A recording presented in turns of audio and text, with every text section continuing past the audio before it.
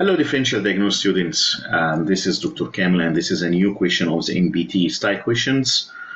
So let's see what is today's question is about.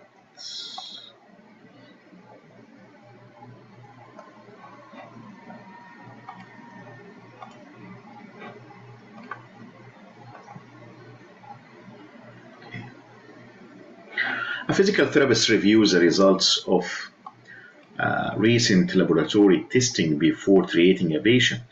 A note in the medical record indicates that the patient was dehydrated at the time the blood sample was taken. Which of the following findings would be the most likely based on the patient's hydration status?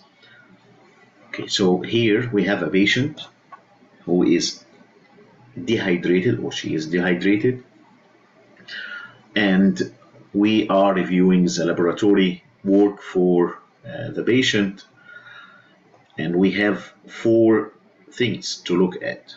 Coagulation time, which usually represented by prothrombin time, BT, and BTT, partial thromboplastin time.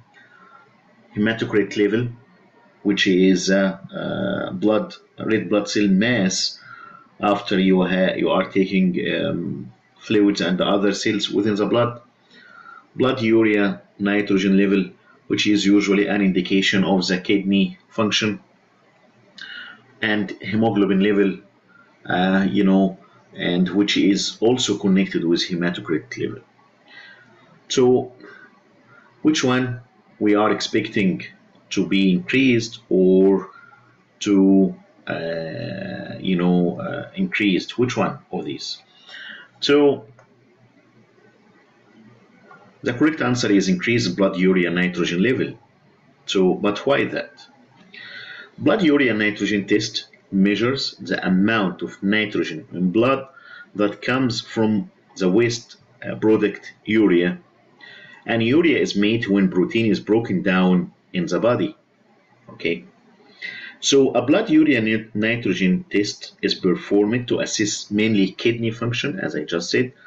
An increase in blood urea nitrogen level can be indicative of dehydration, renal failure, or heart failure.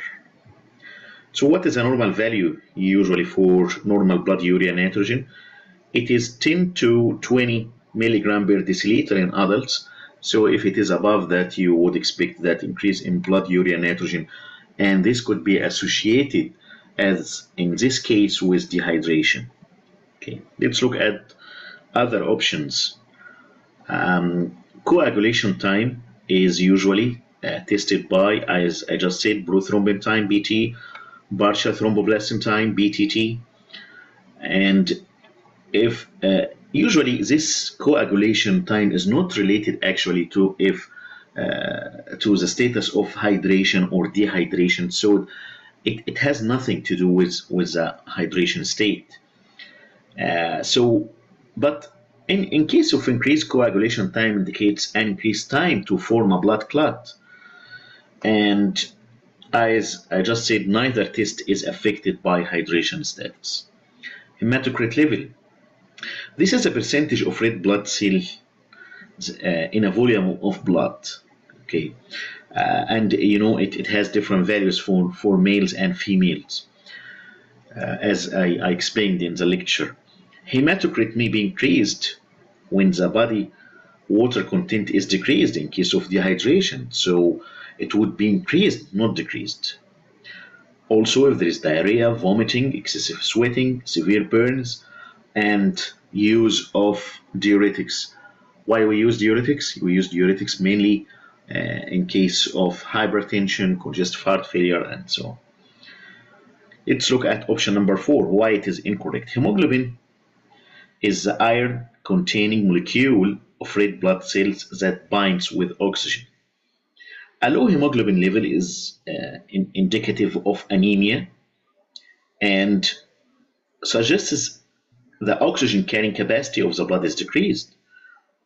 Hemoglobin may be increased in case of dehydration or increase the body's water content. Again, in diarrhea, vomiting, excessive sweating, severe burn, and use of diuretics. So Here, coagulation time will not be affected by hydration status. Hematocrit level and hemoglobin will be increased in case of dehydration, and blood urea nitrogen level will be increased in case of dehydration. So this is a correct answer. Thanks so much, and see you in another question soon.